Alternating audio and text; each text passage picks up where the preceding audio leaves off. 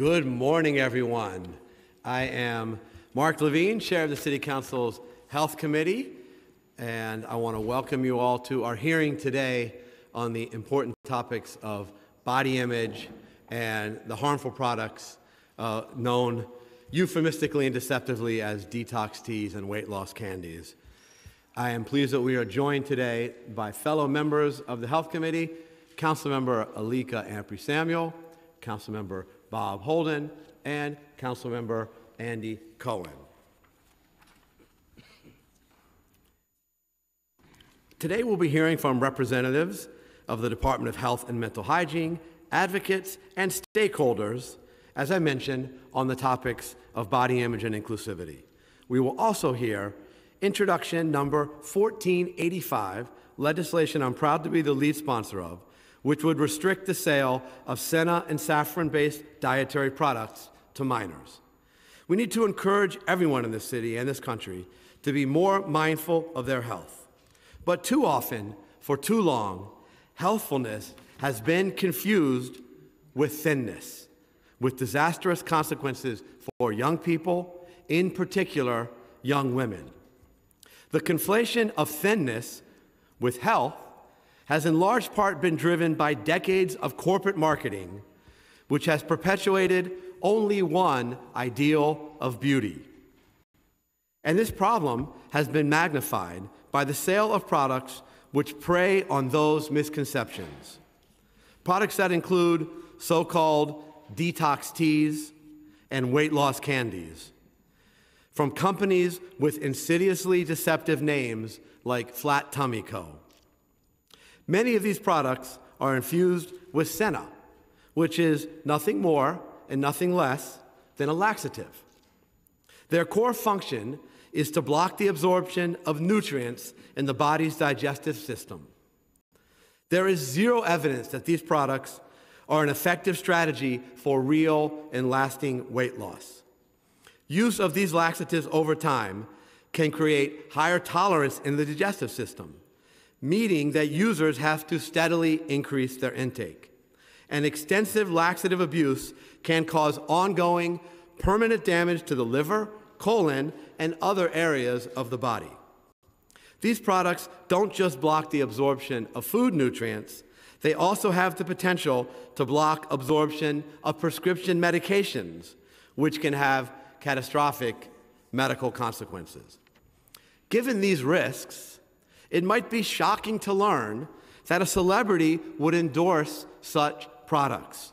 But in fact, to tragic effect, celebrity endorsements have played a major role in their proliferation. And I'm going to name names. Kim Kardashian,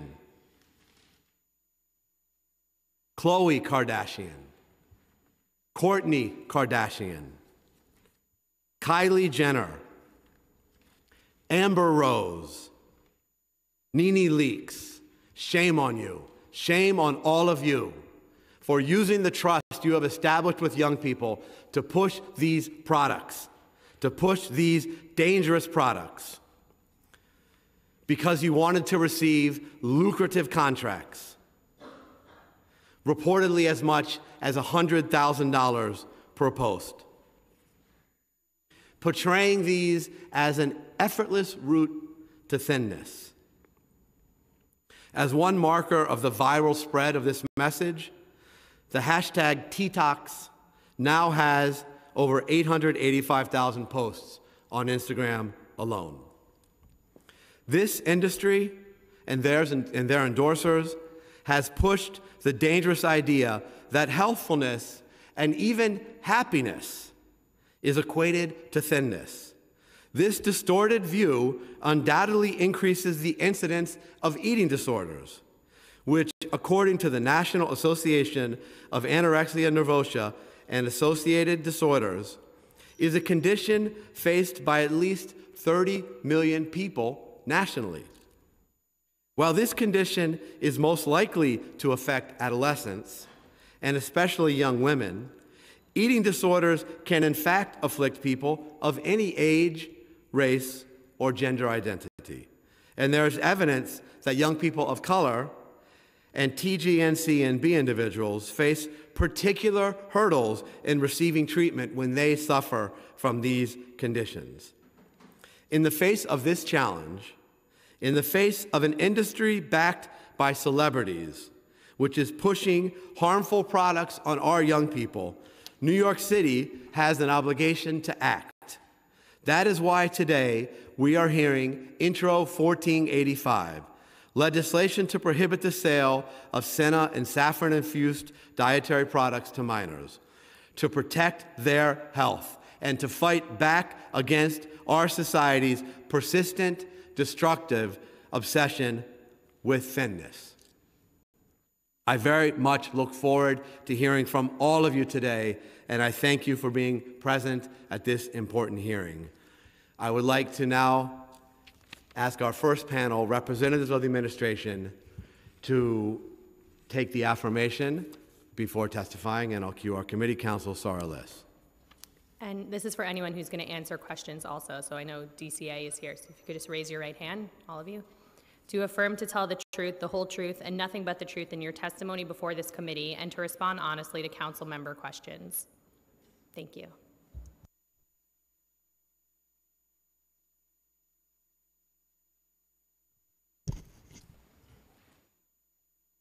Good morning, Chair Levine and members of the committee. I am Dr. Mila Harrison, Assistant Commissioner of the Bureau of Mental Health at the New York City Department of Health and Mental Hygiene. I am joined by Dr. Chanel Coble, a pediatrician affiliated with New York City Health and Hospitals at Bellevue and NYU Langone Hospitals. On behalf of Commissioner Barbeau, thank you for the opportunity to testify on the issues of body image today.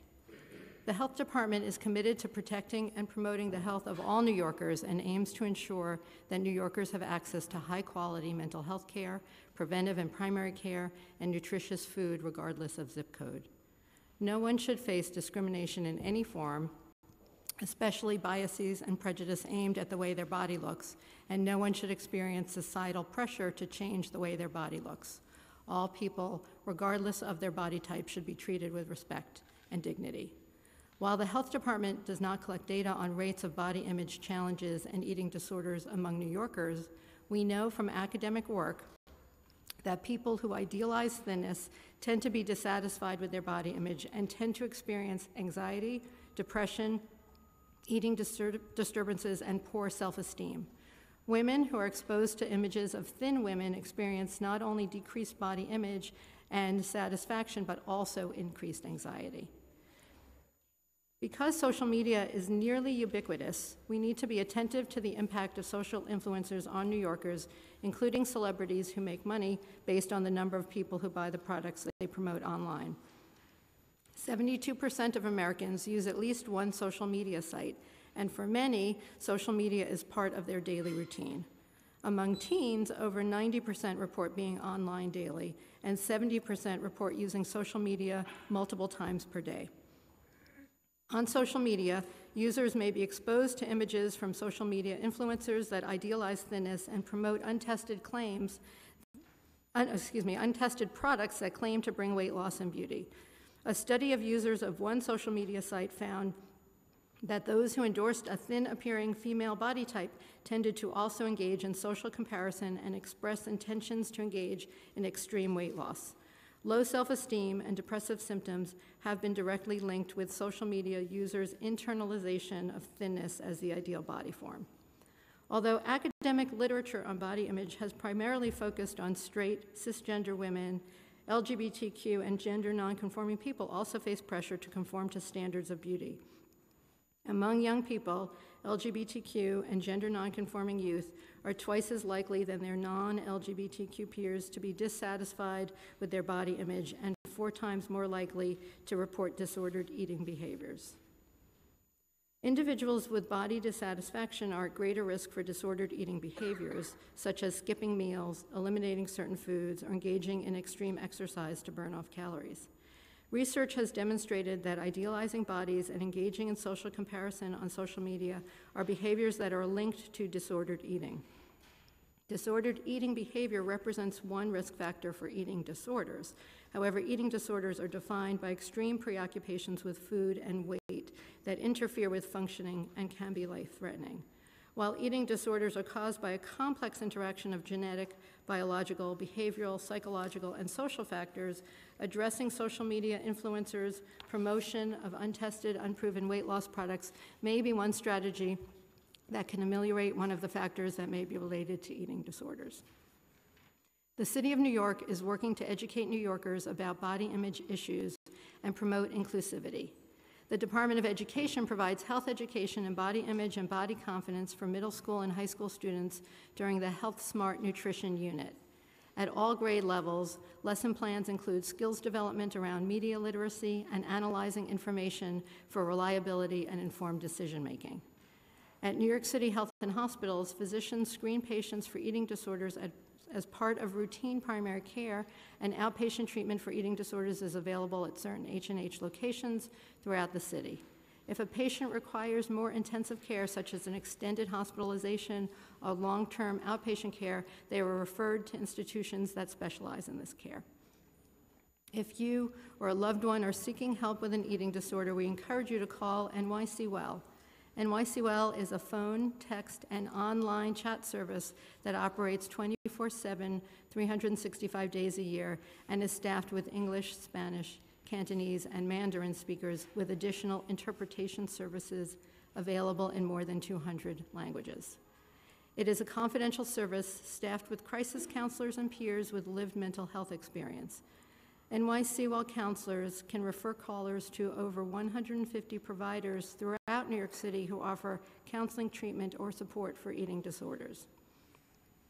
We also encourage the council to contact the New York State Department of Health for more information on publicly funded resources and services for people impacted by eating disorders.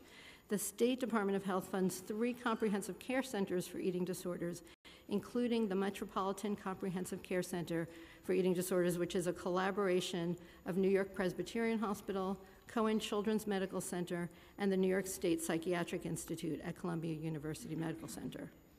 With Columbia University Department of Psychiatry serving as an entry point, this comprehensive care center for eating disorders offers a comprehensive range of specialized clinical services at all levels of care to patients of all ages. Regarding the legislation being heard today, Intro 1485, which would restrict the sale of senna and saffron-based products in New York City, the administration appreciates council's concern in enacting protective measures for consumers. However, to date, we have not received any complaints about these types of products and do not have the expertise to assess the nutritional effects of these products. We would like to investigate this issue and discuss further with council the best way to address the potentially harmful effects of these products. We remain committed to ensuring that all New Yorkers receive the mental health care they need.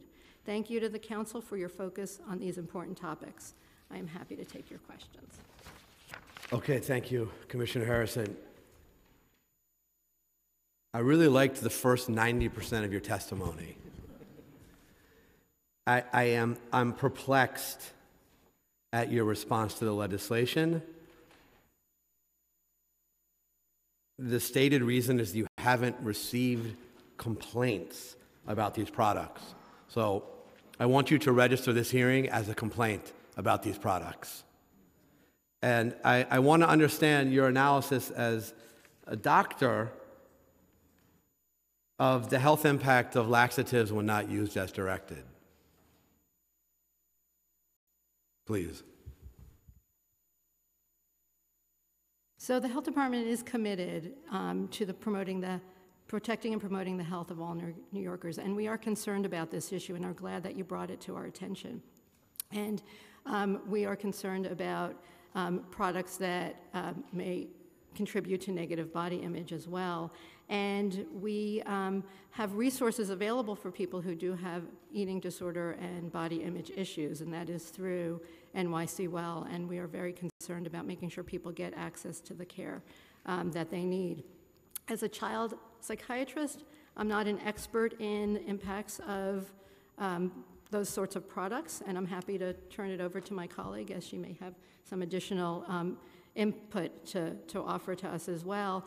And I would say that as the health department, we don't have the expertise to assess the nutritional effects of these, and we really do need to learn more, and I'd be happy to continue to have that conversation with you.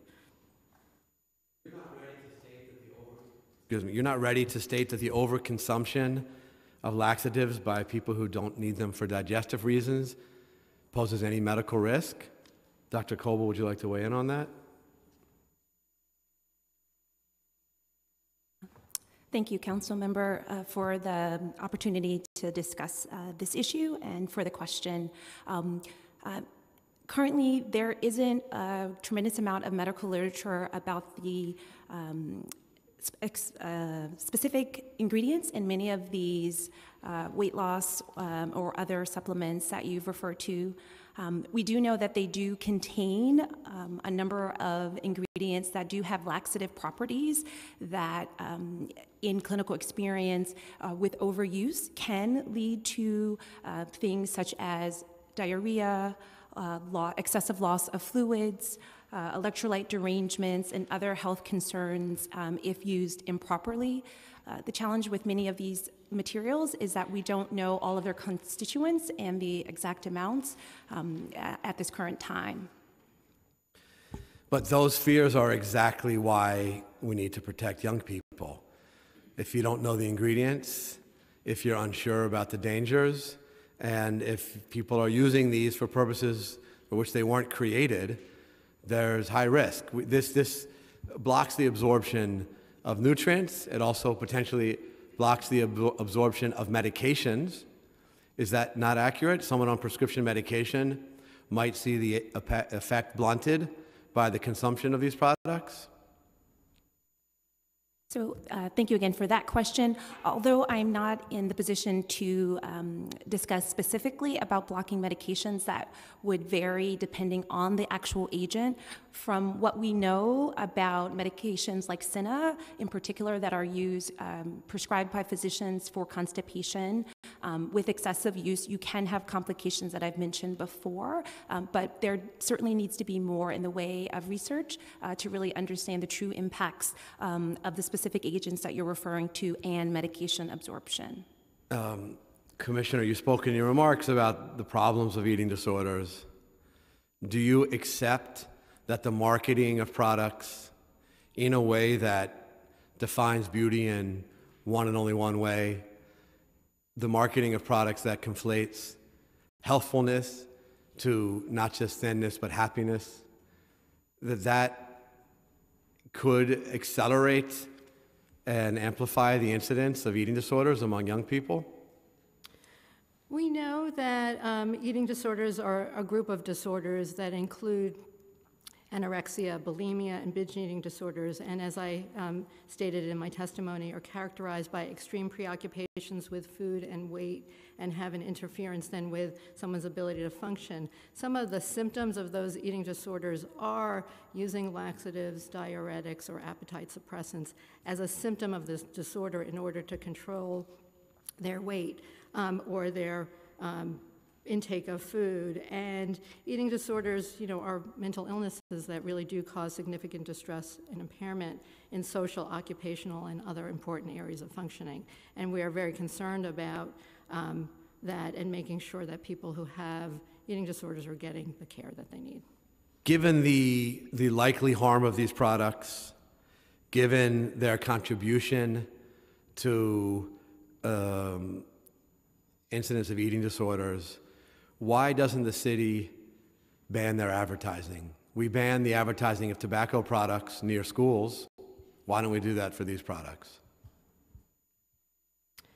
As the health department, I'm not sure I can, as my position at the health department, I'm not sure I can comment on that specific issue. I know that we need to learn more before we can commit to this suggested change. And even if you're not willing to go so far as to push a ban, which I would certainly support, the city can much easily, without any legal hurdles, produce its own advertising on subways and buses, alerting people to the realities of these products, that they are they're nothing more than laxatives, that they don't contribute to any sustained weight loss, and that they shouldn't be confused with a step towards healthfulness. Why don't we put those messages out there using the resources at the city's disposal? I would be happy to take that issue back and have conversations with my colleagues, and we could get back to you on that. You said that the city can offer guidance to people who are suffering from eating disorders by calling NYC Well. What kind of referrals do you make in that service? What kind of advice do you offer? So when I mentioned NYC Well, I was mainly referring to it as an information and referral line to access the well over 150 resources that are on their resource directory for people with eating disorders.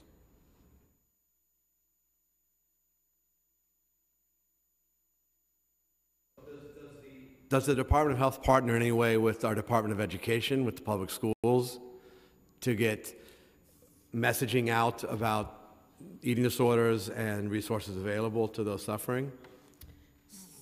The Health Department works closely with our colleagues in the Department of Education, and we were involved in the creation of the health curriculum that the Department of Education rolls out to its middle and high school students, where there are topics related to nutrition and eating and physical activity and mental health, and we were involved with them in that.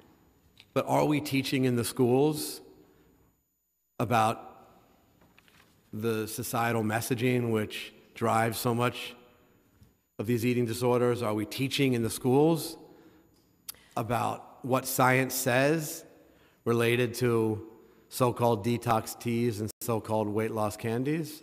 Are kids getting any curriculum that can help them use science to evaluate these products? So when we worked with the Department of Education on their health curriculum, we worked with them also on topics related to social media and literacy around those sorts of areas. And if you have further questions related to the Department of Education specifically, I'd suggest that you bring them in for that. Okay, but the Office of School Health has a report directly to the Department of Health, correct? So this is under your agency's purview, is it not? Is health education curriculum not under Department of Health purview? So the health curriculum, we worked with the Department of Education on their health curriculum, yes. What is the best course of treatment for an individual suffering from eating disorders? So I'm not prepared to talk about treatment specifically related to eating disorders. I can see if my colleague from Health and Hospitals would like to address that. So in my experience as working as an adolescent pediatrician for over a decade, eating disorders are very complex and multifactorial, and so is the treatment. There isn't a one-size-fits-all as it relates to treatment. Treatment often involves the coordination of care between a medical provider, psychology, psychiatry, as well as nutritional counseling that's really tailored toward the age of the individual and their presenting complaints. In my clinical practice, it really does differ patient to patient, but really recognition and awareness and linkage to care early on can really impact positively those that may be at risk or afflicted with eating disorders. Okay.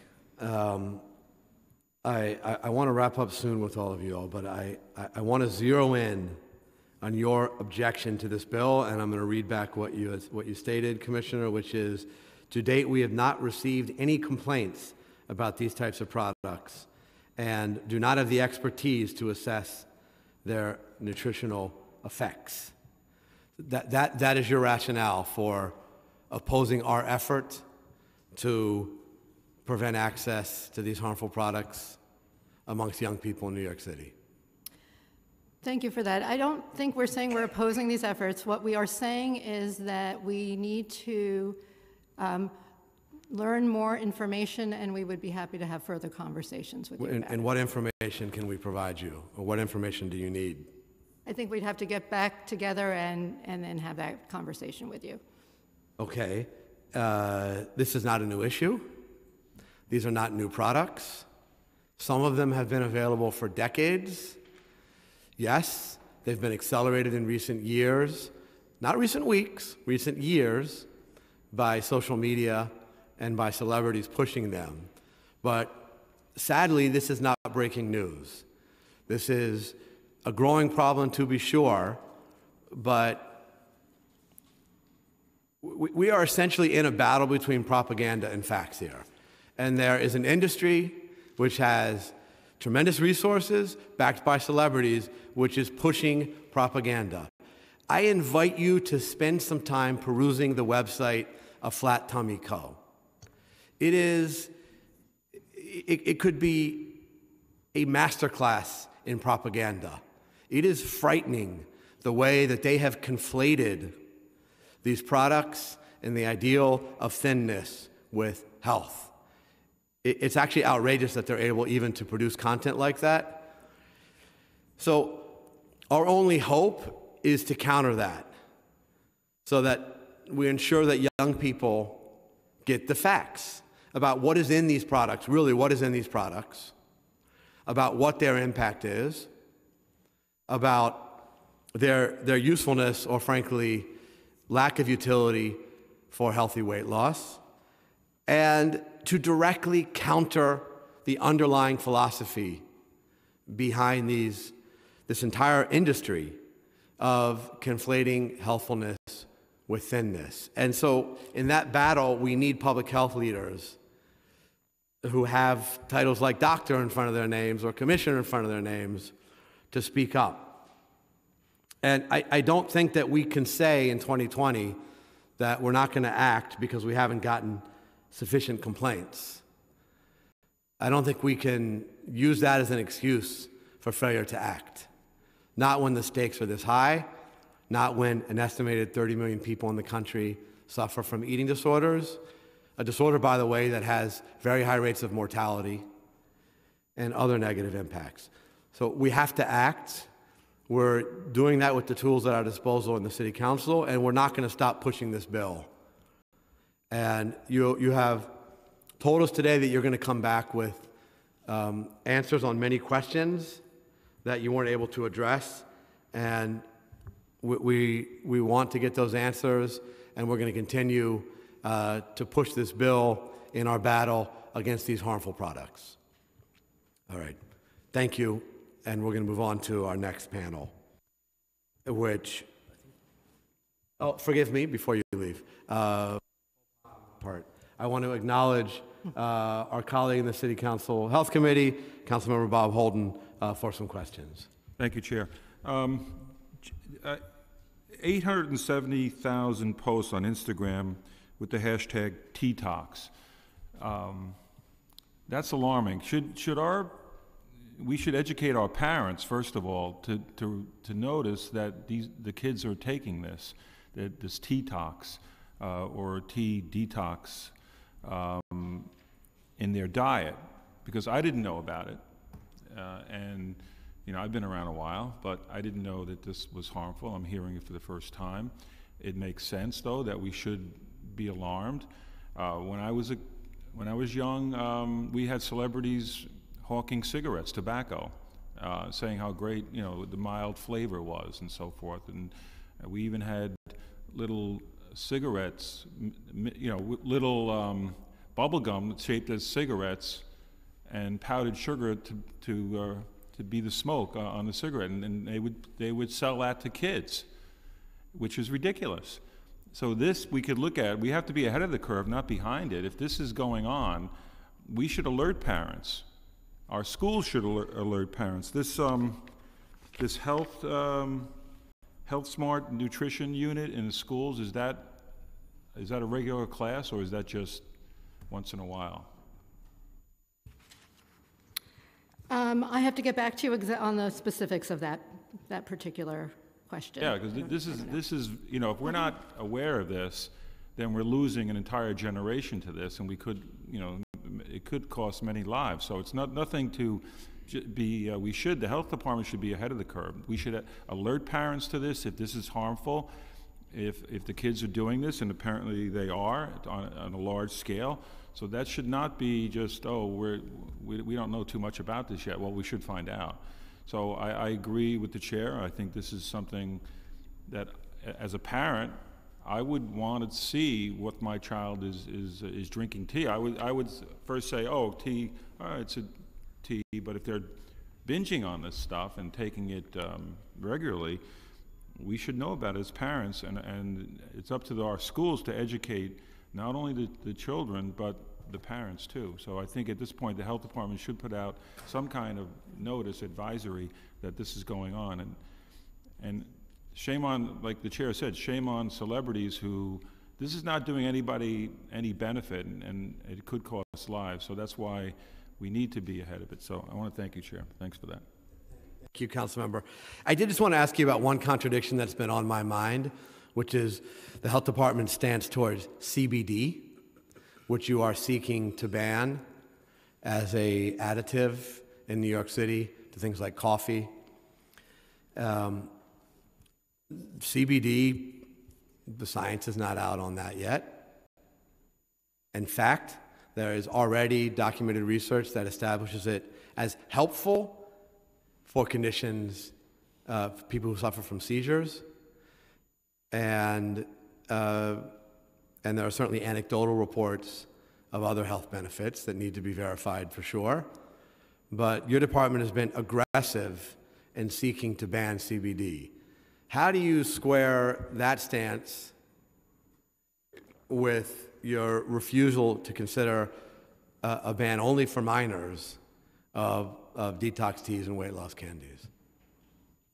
As the health department, we are concerned about the health of all New Yorkers. The specific question that you're asking me is most related to our position that the FDA has said it's not approved a food additive, and that's what that CBD.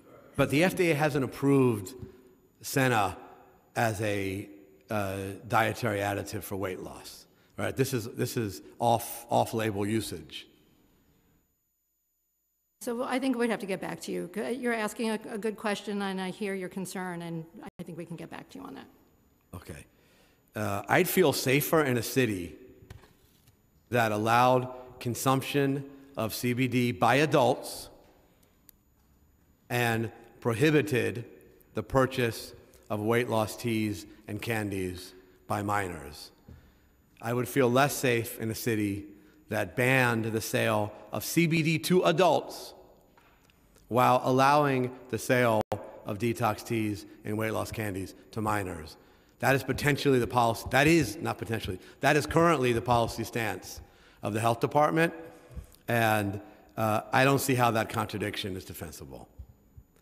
I want to thank you all for testifying, and I want to call up our first panel of public testimony, which includes two social media influencers, but these are the virtuous kind. We're going to be joined by Renee Cafaro and M, who happens to have the credential as an ambassador for the National Eating Disorder Association, or NEDA. And I want to thank you both for joining us today on our first public panel. Thank you. I also want to acknowledge that we've been joined by fellow member of the Health Committee, Councilmember Inez Barron. And if you'd like to kick us off, Renee. Thank you so much, Councilmember, for letting us speak. This is a very important issue. Detox teas are some of the most dangerous diet scams as they are marketed as healthy and promoting overall wellness. Excuse me, Renee, is your microphone on? Just want to make sure you're recorded for, is the little light on? Oh, there we it go. is. Great. Thank you. If you wouldn't mind starting, we want to get you Sure. recorded. I want to thank you for allowing us to speak today on this very important issue concerning detox teas and weight loss scams that are being marketed falsely as a track to wellness. Additives like senna are laxatives. You know, we've heard a lot from you about this, and I understand. Unfortunately, I'm disheartened, but I understand the position of those who spoke before us, because it just proves that why we need to be here for this hearing. That there is still a systemic issue where people do not know how to uncouple the weight loss industry from wellness and health. And we are turning a blind eye on what it is doing to our children and what it's doing to society as a whole. In order to keep this somewhat brief, if you'll just indulge me, I think I'll skip directly into being the anecdotal evidence perhaps some of the people in this room need. Some of you know me as my prior life in city and state government, but I've spent the past 5 years dedicating my passion for social justice towards body image, eating disorders, the recovery, and plus-size women. I am the U.S. editor of a body-positive magazine called Slink, and I have spoken on national media and many universities on the issue of body image, body dysmorphia, and the misuse of diet products. Why this is so important to me is because I am possibly the proof that they need. I didn't go and walk into the Department of Health and Mental Hygiene when I was a teenager and complain about the all-natural, supposedly safe, over-the-counter diet products that I was using and abusing in hopes to become thin, because I didn't really know there was anything wrong with them, which is why we need to be here. We now know, I mean, this was back in the 90s, we now know better. If the same body can wrap their arms around something as amorphous and new as the dangers of vapes to our children, we should be able to do this. When I was a teenager, I've always struggled with my weight, and my mother actually was the first person to give me an over-the-counter herbal detox tea with laxatives and herbal pills that were supposed to be appetite suppressants in elementary school. The idea was that it was safe. I mean, granted, this was the early 90s. We know a lot more than we did then, but apparently not by much. And I spent most of my adolescence chasing the idea of thinness, because thinness is supposed to be health, thinness is supposed to be beauty. And doctors, family members, schools, none of them stopped me. In fact, many of them encouraged me, because no matter what I was doing, I was still technically seen as obese on the BMI scale. I had turned to anorexia, thanks to the National Eating Disorder Association. Actually, only about a year and a half ago did I fully understand that I was actually can be considered anorexic even though I was fat. I was restricting my calories to under 500 calories a day, sometimes under 100, working out and taking an insane amount of over-the-counter products. And even when I complained to those who were supposed to be protecting me about headaches, about malnutrition, about the fact that I had reached a plateau, I was met even by doctors with what I felt was a bare minimum, I think, to legally cover them, to say, oh, I should work on this with a nutritionist, or maybe I shouldn't be taking so much stuff, or maybe I definitely shouldn't be restricting my eating so much. But on the flip side, in the same sentence, but you're really still obese on the BMI scale, you gotta lose as much weight as fast as possible. So what is a teenager supposed to do with that information? What I did was I turned to all the get skinny quick schemes out there. Some are very predatory and will continue to charge your credit cards.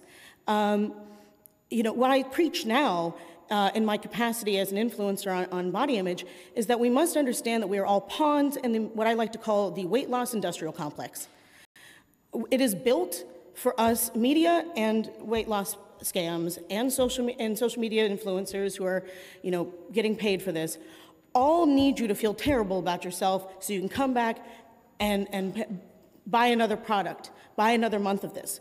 Because if it really worked, you'd only get the $19 out of you the first time around.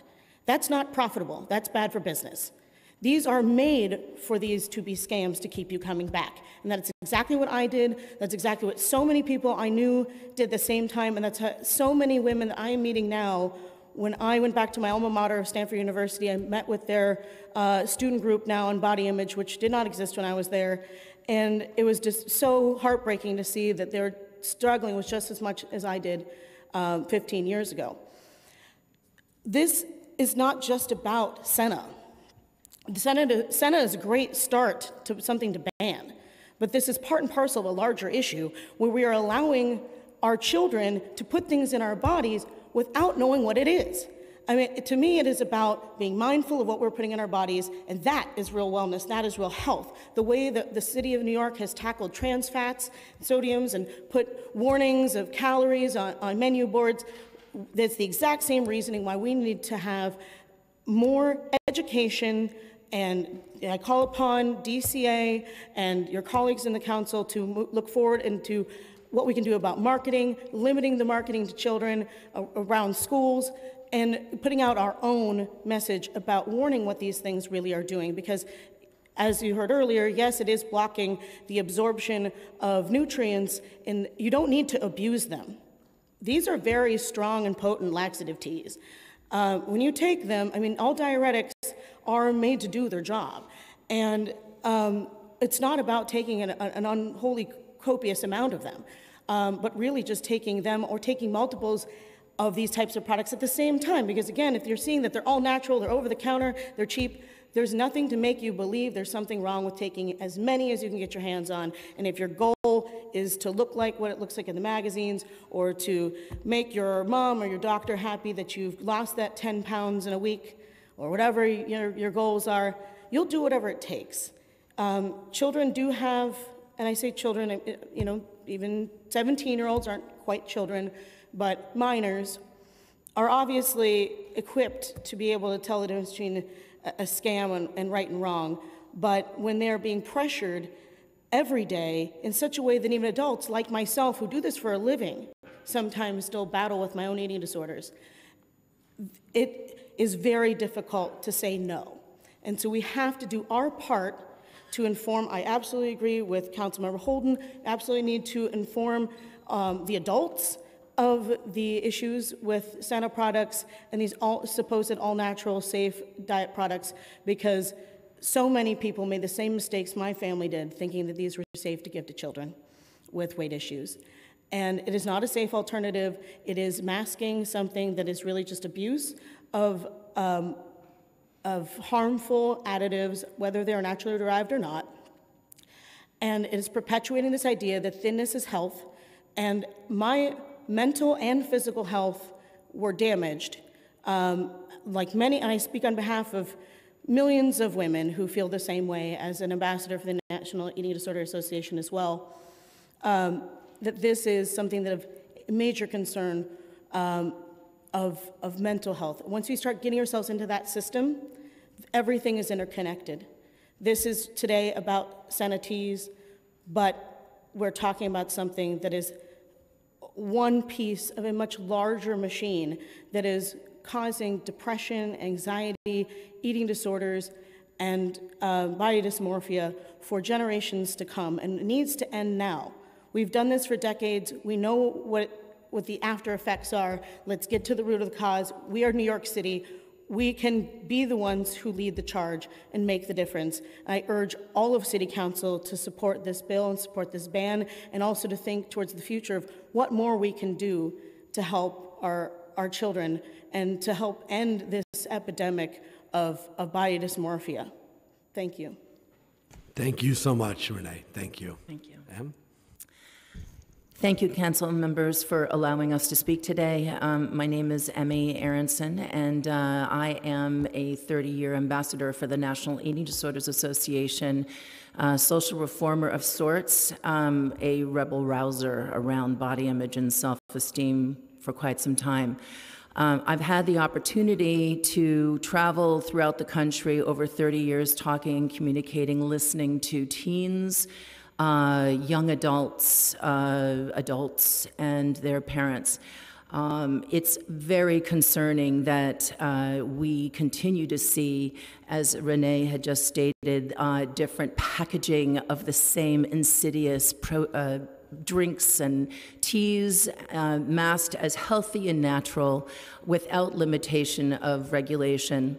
There seems to be a pullback from time to time, as I've seen over 3 decades, but it continues to move forward in billions of dollars being made on the backs of young people to get them in first, and then younger adults, and then parents. There's a top-down educational issue that has not been addressed, and if New York State, New York City can lead the charge in educating not only our young people and also the people who are in New York City, but the parents, top-down, everyone, full court press needs to understand what a laxative does to an individual's body, period, end end of point. These laxatives that are in the teas that you are so called in the bill are used for surgery to help empty out a lower intestine, period. When we see this in teas and being marketed to teenagers to be able to have that unattainable image of beauty, very much not inclusive, very exclusive, that perpetuates a problem of thinness at all costs. We are seeing an increase as a National Eating Disorders Awareness ambassador as well with Renee. We see that eating disorder clinics not are just half full, they're brimming over with people. It's very hard to get in. It's very costly, sometimes $40,000 a month to be able to get help. And a lot of people, now more so than ever, men that are stepping up, boys, brothers, men, those that are specified as men or not, we're finding that it's, once again, a full court press as to who is being affected by eating disorders that are triggered by these types of promotions, advertising, and it really, if we can make a change and get this bill passed and have all the doctors that are involved in the health system in New York City go visit an inpatient program of an eating disorder clinic and listen to why they're there, that would be very helpful to understand how grave the situation is throughout, not only in New York City, but all across the United States and around the world. But if there's not enough understanding of how this is affecting your constituents in New York City, go visit a program. Do get dedicated to that. Education is vital. I understand. Do I have 1 more minute left? Okay. I understand that education is vital, but I'm afraid that if there isn't not only a ban on this diet tea, it seems like it's just a slap on the hand when you're facing a very large industry.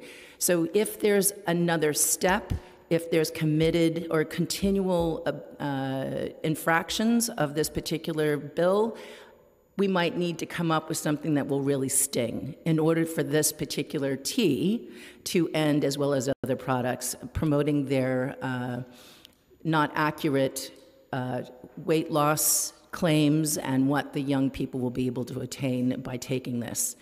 It is very, very important when we don't have our youth dreaming and being happy wholly with who they are. Because that, once again, is our most natural resource, but down the tubes. They're more concerned about their body shape. They're more concerned about how they look compared to everybody else, when they can actually be grooving in their own shoes and making their body the best that it can be.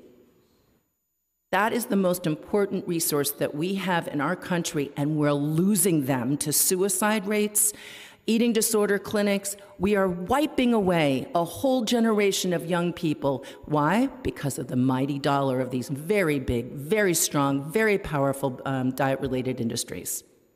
And Thank you. If I may just add one quick point that I forgot to mention that I think is very important to address those who are ignorant to the issue and think that there's not enough statistical information to prove they don't have enough complaints.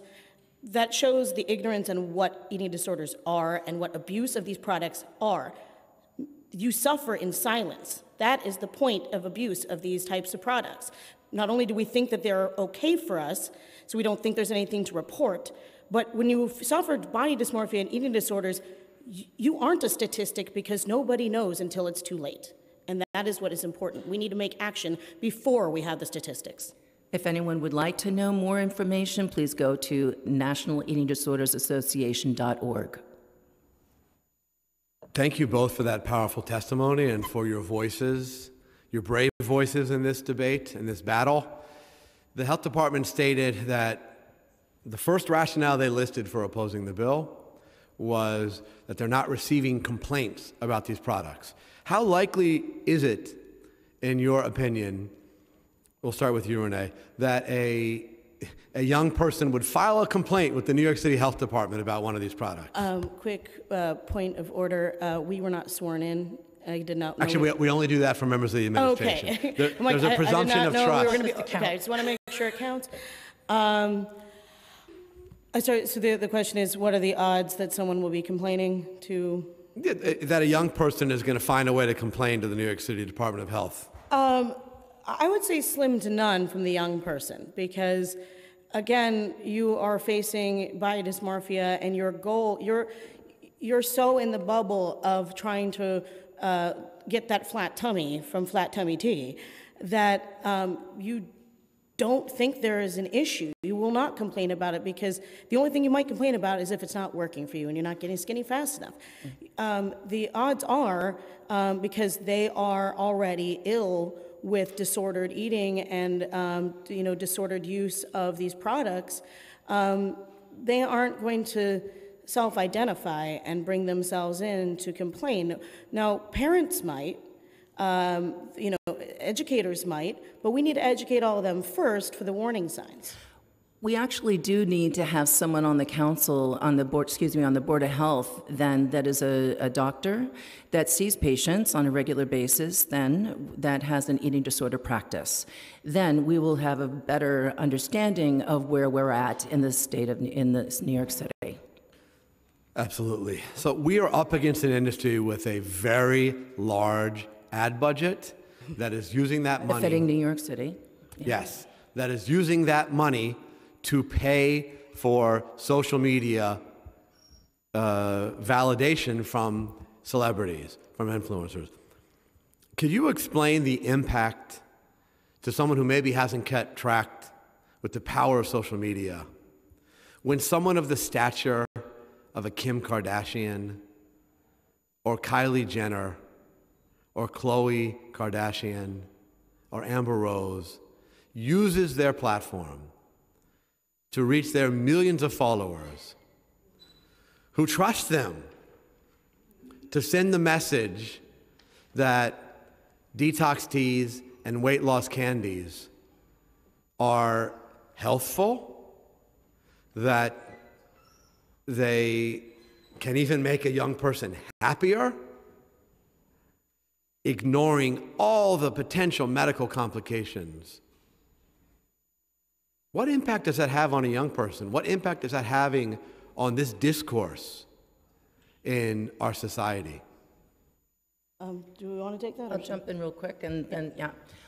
It's a driver. It is a major, major driver for making billions of dollars for these companies. There are very, very few companies that are making so much money.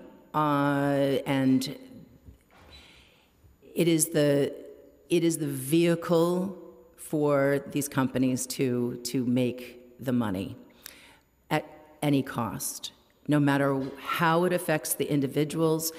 One of the issues that I see here is that there needs to be parental education of these images, these promotions over social media, and having more conversations with the children around the dining room table, more communication in general as to what's going on in their daily life. What are they consuming? What if they're, mom and dad are paying the bills, they must know where the money should be going, or at least they should.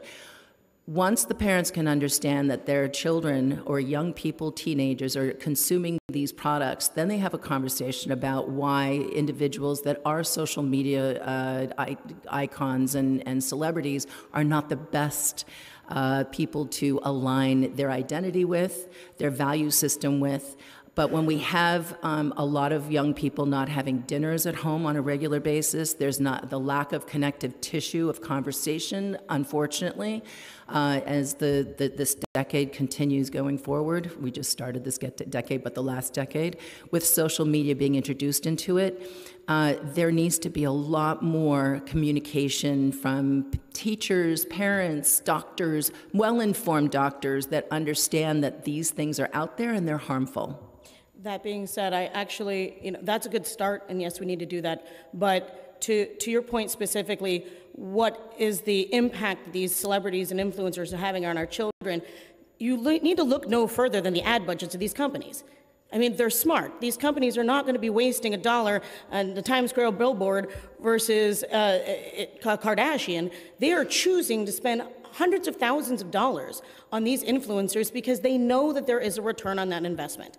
They see it Many, many industries are using them. They are the billboards of today, and people flock. And there are younger children, yes, all minors, but they're starting 10, 11, 12 years old, following and like sheep, buying whatever they're seeing on Instagram, being pushed out there by their favorite celebrities, because it's being pushed out as a safe, fast way to get to that aspirational goal of being like that celebrity and looking like that person in the magazines they want to look like. So it is absolutely effective on brainwashing our children into a life of body dysmorphia and abuse of products like this.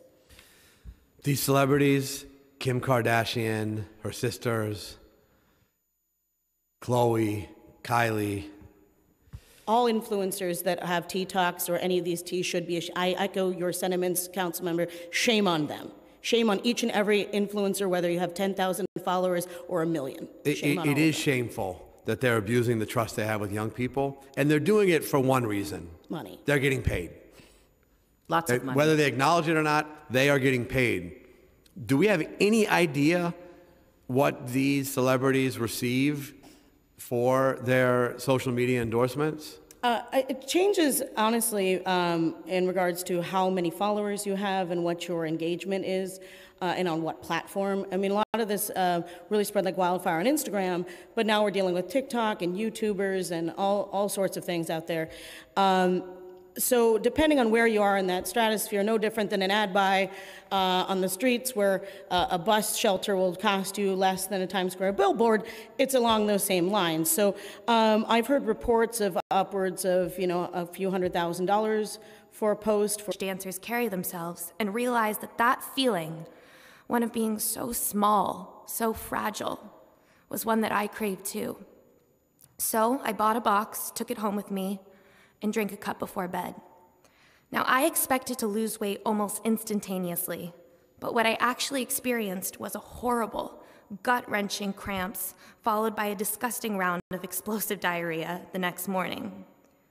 Had I read the label more carefully and Googled the ingredients, my body's reaction would have been apparent. The key to the Detox Tea's flavor was an herb called senoglycoside, which also happens to be the main ingredient in many stool softeners. I had essentially, unknowingly, chugged a mug full of liquid laxatives. But the truth was, once I was done, I felt a wave of ecstasy wash over me, one that I had never experienced before. It was a feeling of being full of my own emptiness, complete and utter emptiness. I could feel my hip bones protruding. No matter how hard I tried, I couldn't expand my stomach. Thanks to these teas, I had finally accomplished what I had set out to do in my pubescence, take up as little space as possible. Now, senoglycoside is not, to my knowledge, an addictive substance. And no, drinking 1 cup of tea won't change your life forever. But when you consciously or subconsciously struggle with disordered eating or body dysmorphia, and get even a small taste of that faint, exhausting, delicious emptiness, any amount of weight you perceive yourself as gaining or bloating you imagine will be exacerbated. A cookie crumb can feel like it weighs 50 pounds. Your mind can trick you into believing that you're sucking up all the air in the room. So you turn back to the thing that made you feel good about yourself, and more importantly, gave you some semblance of control. For me, that was the tea. I needed to pursue that feeling for 5 more minutes, even if, and I did not realize this then, it would affect my body for a lifetime. And so, I took the tea every single night before I went to bed, and like clockwork, my body would eject whatever I had eaten the day before as soon as I awoke. I followed this pattern for almost 2 years, and coupled with a restrictive diet and near-incessant exercise, I lost a lot of weight. But instead of asking me if I was okay, my friends and family told me I looked great. What's your secret? They wanted to know. Their encouragement and validation, but also the suggestive manner in which they hinted at something illicit, was all I needed to hear in order to keep my voice and my vice under wraps.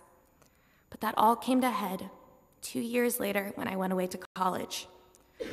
Although I had calculated how much tea I would need in advance of leaving home, I hadn't been prepared for how my change in lifestyle would impact my body. I was eating differently and sleeping differently. My routine disrupted. I began struggling to digest meals. It felt as if every bite of food would tickle my throat, just waiting to come back up. So I ate smaller and smaller portions throughout the day, an apple here, a kind bar there. But my body was no longer gaining the nutrients it needed, and I was getting sicker and sicker. One second, I'd be chatting with a friend in the library and feel as if I needed to cough. The next, I had unwillingly projectile vomited all over my sweater. It felt as if my insides had turned against me, and when I went home to spend Thanksgiving with my family, and my attempt at participating in our annual meal resulted in me crying on the bathroom floor, my mother forced me to go see a specialist and get to the bottom of what was wrong. Let me be as clear as humanly possible. Consistently consuming detox teas in my adolescence absolutely destroyed my digestive system. Over the course of 2 years, I was diagnosed with 2 chronic digestive illnesses, first with celiac disease, followed by gastroparesis. Because of the laxative effect of the teas, the nerve endings that line my stomach are permanently damaged, and I digest food so slowly that I have to be constantly mindful of what, when, and how I put everything into my body. I take daily medication to help with the acidity of having an empty stomach for hours at a time. If I go even a day without taking my medication, I experience writhing pain in my abdomen, heartburn, reflux. It basically feels like my digestive tract has been set on fire. Some days, I get so bloated and uncomfortable that I struggle to get out of bed. But the worst part, definitely, is the involuntarily spinning up of my meals, which can happen at any time with very little warning. Quite frankly, it's disgusting, and it's a demeaning illness that's difficult to manage, and I will have to do so for the rest of my life. But I am in recovery, and mentally, I'm healthier than ever before. I now see my body as a source of strength because I put it through so much, and it still stands tall. But not all have been this lucky. Since speaking out about my experience, I have been contacted by so many people who confess to be struggling with what I have personally referred to as laxative-based bulimia. These people are young and old, male and female. They range from every race, size, and class. But they all have one thing in common. They've been struggling in silence and in shame, unaware that anyone else had identified this as a real problem or a real illness, a real form of disordered eating. These products are sold in grocery stores, pharmacies, and bodegas, hidden in plain sight amongst everyday household items. They are in our mother's kitchen cabinets and in our little sister's backpacks.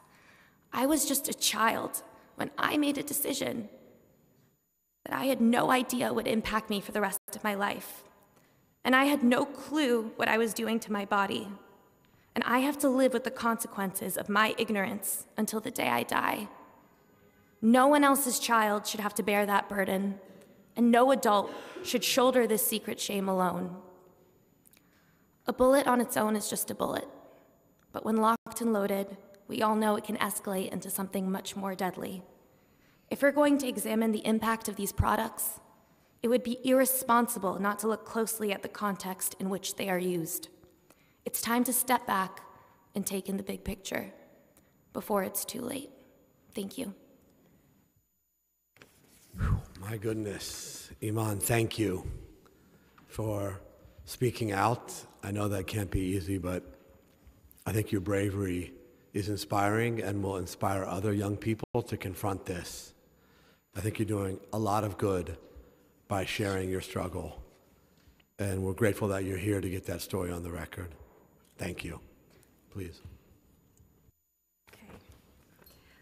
Good morning. My name is Carrie Donahue, and I'm here today on behalf of the National Eating Disorders Association to express our strong support for New York City Bill number 1485.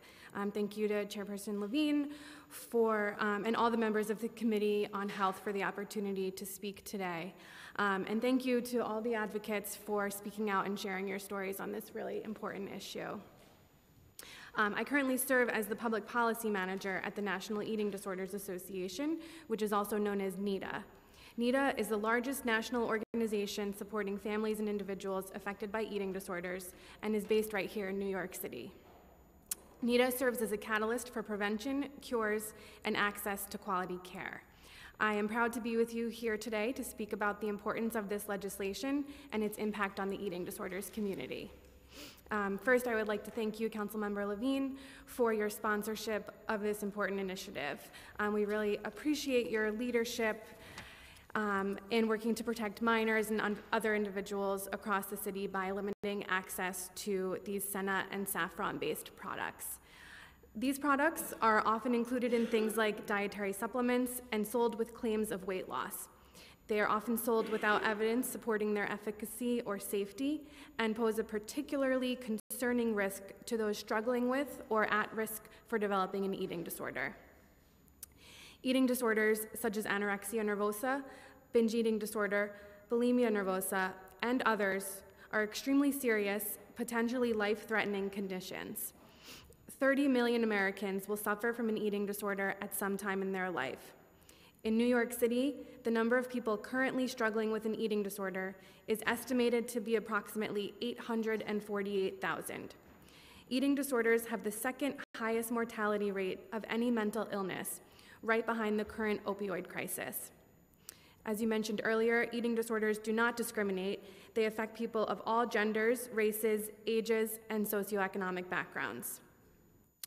Research does show that weight loss products, such as detox teas and other dietary supplements sold for weight loss, can be a catalyst for these life-threatening illnesses. 35% of normal dieters progress to pathological dieting. Of those, 25% will progress to partial or full syndrome eating disorders. These products, including those with senna and saffron, often give false claims about a miracle weight loss, which can be very harmful to those struggling with eating disorders, causing some individuals to aim for unreachable and frankly dangerous expectations. Recent research that has just been published this month from the Harvard School of Public Health found that adolescent and young adult women who used over-the-counter diet pills or laxatives for weight control were 6 times more likely than peers who did not use these products to be diagnosed with an eating disorder within 1 to 3 years of beginning use of these products. In addition, any product that encourages people to intentionally lose weight is directly perpetuating weight stigma, discrimination, or stereotyping based on a person's body size. For people with eating disorders, discrimination or the fear of discrimination if their weight increases is a necessary result of improved health and recovery, can be a matter of life and death. NIDA would also like to emphasize the potential of these and similar substances to contribute to poor body image in youth, which has been correlated to a number of problematic outcomes, including suicidality. NIDA views this initiative as an important step toward the prevention of eating disorders in the city of New York. For these and other reasons, NIDA asks the committee to support this important initiative to protect residents of New York City from senna and saffron-based products and to take steps to keep these products out of the hands of our youth. Thank you for your time and consideration, and thank you again for the opportunity to speak today. Thank you, Kara. I just have to clarify a number that you shared with us. The number of people currently struggling with an eating disorder in New York City, you cited as 848,000. That's an estimated number, but yes. That is an astounding figure.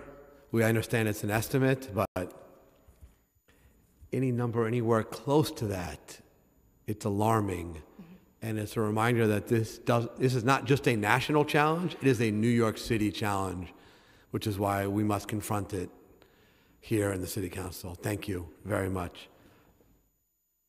Sarah?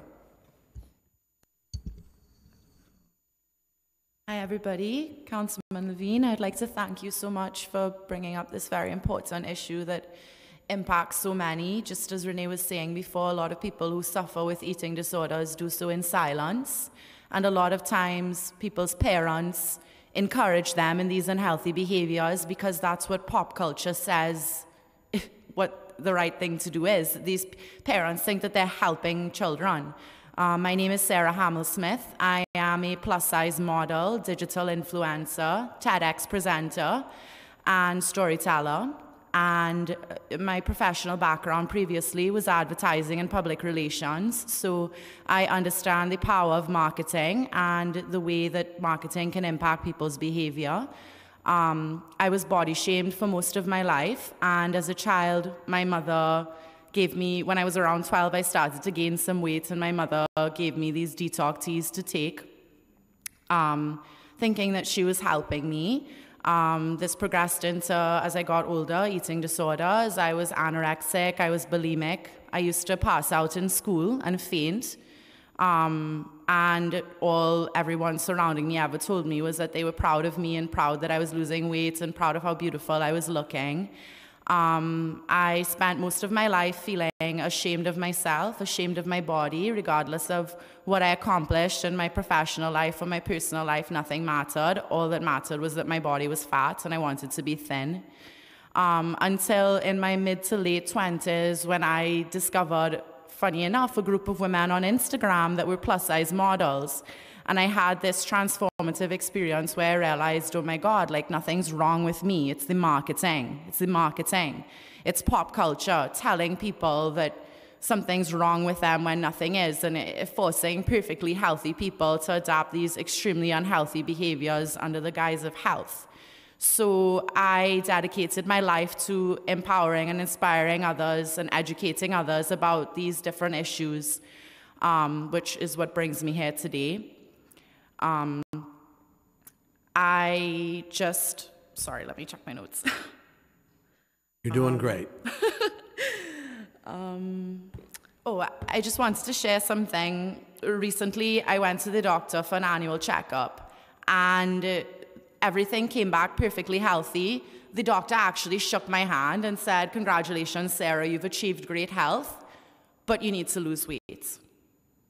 And I wanted to share that today just to bring up how systematically ingrained this unproven correlation between thinness and health is in society. Like a doctor is literally telling me, "Congratulations, you've achieved great health." And in the same breath telling me that I need to lose weight. When every single thing that was checked, all the things that say that my body's perfectly healthy are coming back clean, she's telling me that I still need to lose weight. And it's so damaging. I know people who have been refused gynecological examinations because of their weight. I know people that have been refused care from doctors. I have a friend that had a tumor in her brain that they didn't diagnose and took too long to diagnose because everything was just like, "Oh, you're fine, you just need to lose weight." And so this pop cultural issue of the way that society views that fat is so bad, and it's extremely damaging. And to get back to the issue that we're discussing here today, it is an extremely important conversation. As we can see, it has many ripple effects. I think that it's so important that we're here talking about this. This is a great, great place to be starting to really take a look at what are we promoting as healthy, what are we providing to children as being healthy, what are we saying, what are we educating parents, what are we telling parents that this is something good. Like I said, my mother gave me this tea, Renee's mom gave her this tea.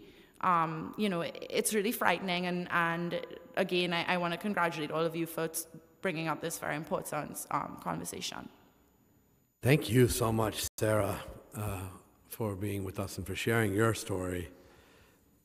It's so important. Iman and Carrie referenced the fact that this condition can affect young people of any background, of any race, of any gender identity. I wonder if you could speak to the particular challenges that people who might not be young white women would face in seeking treatment for these disorders. Sure. Well, you have to understand that the conversation around disordered eating is not as, I guess, evolved or pervasive as the conversation around mental health and mental wellness. Women I'd say that the majority of women that I know have struggled with some form of disordered eating or body dysmorphia. But if they don't have the resources, if they aren't given the education or the environment at home to openly discuss how they feel about their bodies and themselves, they're not going to be able to diagnose themselves or understand what they're going through or get the help that they need. So, additionally, a woman of color from a lower income background is statistically less likely to be taken seriously by medical care professionals. They are less likely to be heard by schools and by educational professionals. Ultimately, like, this is a problem that isn't being broadcasted, and this conversation is so so overarching that people think of it as a part of the daily landscape and not really something that is being discussed in courtrooms. It's commonplace. People don't even blink when discussing things like diet supplements or detox teas, and it would be foolish to think that only the few women that are in positions of privilege and power that speak up are the ones who are suffering.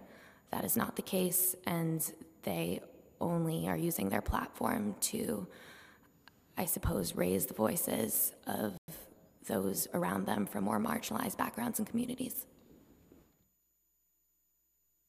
Thank you. Iman and Sarah, you both discussed the role that social media played and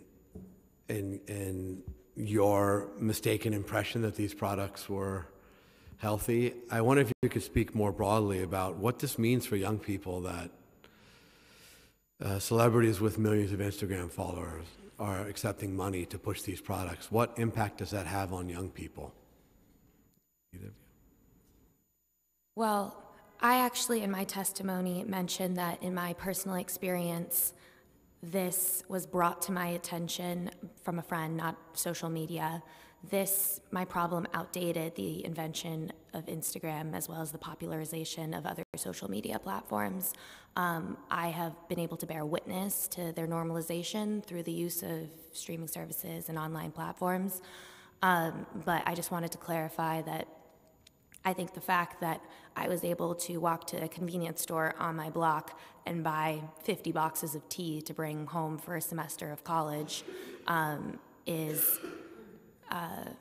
suggests that this problem is overarching, larger than social media, and if the internet were to black out tomorrow, God willing, we would all still be struggling with tackling this issue because it looms so much larger than our smartphones. With that being said, I think that the effect of social media on the mental health of adolescents is one that touches every single conversation that you will engage in when you're talking about the health of youths. But I think part of the issue is older adults thinking that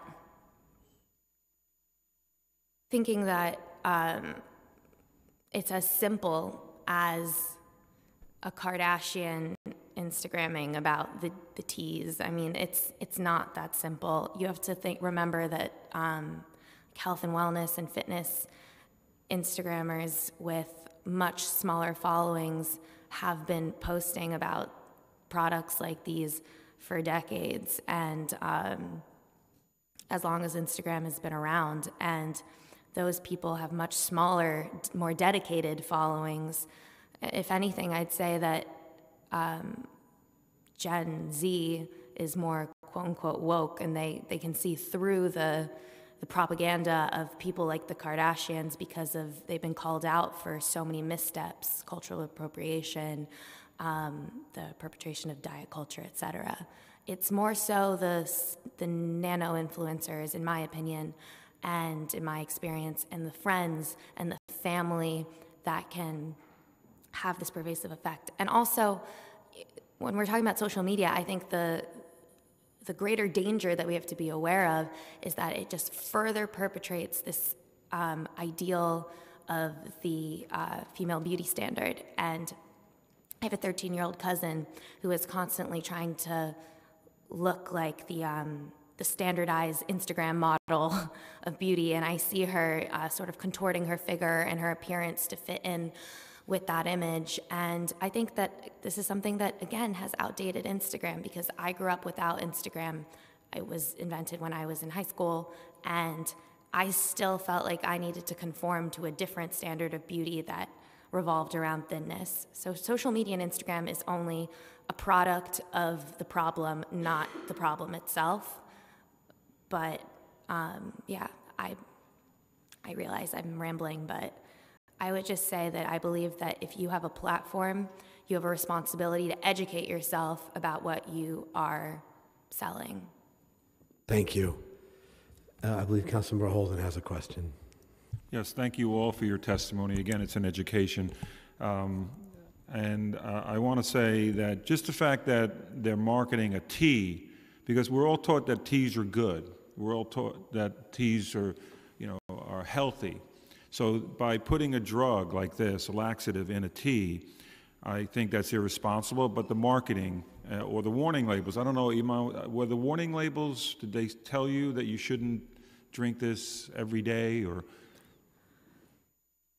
I can't speak to what I looked at and read on the box when I was 16 at the time, and I don't remember the first time I saw it, but it was as unassuming as possible. It was marketed as a cleanse, a health product. I did not feel appropriately warned about what would happen to my body if I took them consistently. And I also want to note that I live on Houston and Mott, and I recently went to a deli around the corner from my apartment, and I looked for the exact same brand of tea that destroyed my digestive system years ago. It was still being sold between the green tea and the Earl Grey. Right. Yeah, so that's exactly my point. But I just want to say I admire your testimony. Your testimony is well written. It's wonderful. I think it should be required reading in our schools because this is a very important point. This is an amazing story, and I'm sorry it happened to you, but I really want to thank you for coming today and warning other people about this situation. And parents should also read this, but I think we should give it to the Department of Health to pass it around with your permission, but it should be, everybody should be aware of this, and thank you so much, all of you. Thank you. Thank you. And I just wanted to quickly add that I think the most important, I'm so pro this ban because I think ultimately, while it's important that parents are educated about the warning signs and what to look for and the brands of tea and when in the day and how routinely their children are drinking said teas, I gaslit my parents for years about what was in these teas, and I was lying to myself as well as them. So I think I'm very for a complete ban on the sale of these products to minors. I think it's the most effective way to stop them from purchasing the teas. And yes, I wasn't expecting the administration's testimony to make me so emotional, but as I was listening to them discuss what I see as their negligence, it made me realize how so many are suffering while we sit in here in this small room and discuss the fate of so many bright and opportunistic individuals. So thank you. Thank you. And at the end of the day, we are here to consider a legislative proposal which would do exactly what you said. Make it so that a 16-year-old in this city can't just stroll into a store in their neighborhood and pick up dozens of these boxes, as you yourself related having done. This is about protecting kids from easy access to products which are not good for them, which feed the kind of terrible body image stereotypes which contribute to low self-esteem, which contribute to eating disorders, and which are part of a broader corporate effort to push only one type of body image as the ideal of beauty for young people. And we are taking a stand against that and in favor of a concrete proposal to protect the young people of New York City. And despite the very disappointing response of the administration today, we are not going to back down in this fight. We're going to push as this city's legislative body to pass this bill on behalf of young people in New York City. Thank you to all of you for adding your voices to this debate. It was incredibly important and powerful to have you on the record. I admire your bravery. Thank you very, very much. And this will conclude our hearing.